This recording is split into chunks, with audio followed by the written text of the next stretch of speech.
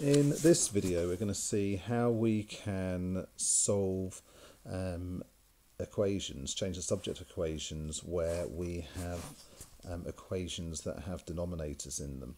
In the first problem, we've got the term with the fraction isolated and the x's on the top, it's a numerator. In the second problem, we have the x as a denominator and also we've got two terms on that side. And in the third problem, we've got the x as a denominator, but it's not just an x, we've actually got a whole separate function there with x. So ideally, if we want to get rid of the denominator, we multiply by a denominator. If that denominator is not has not got any x in it, then multiplying by that value straight away is the best option. So we're going to multiply both sides by c, and by multiplying this this side here by c, it just cancels out the dividing by c to give us ax plus b equals cd.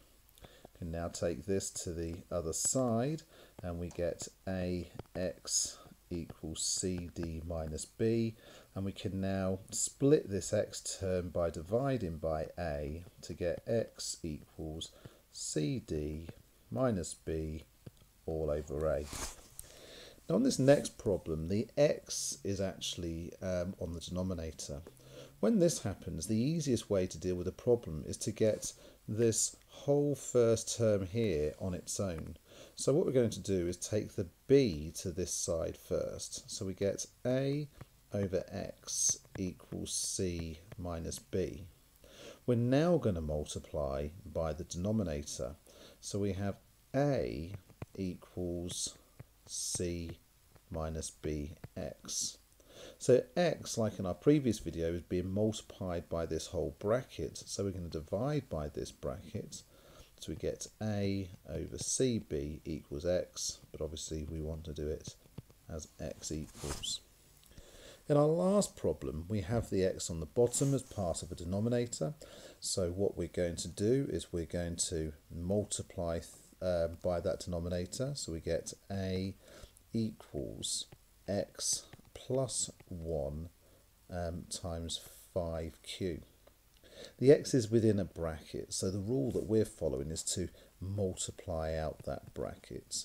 So we're going to get 5qx plus 5q. So we're going to take this term to the other side. So we have a minus 5q equals 5qx. And now we're going to divide by this part to split the term up. So we have a minus 5q over 5q equals x, but we want the x equals on this side.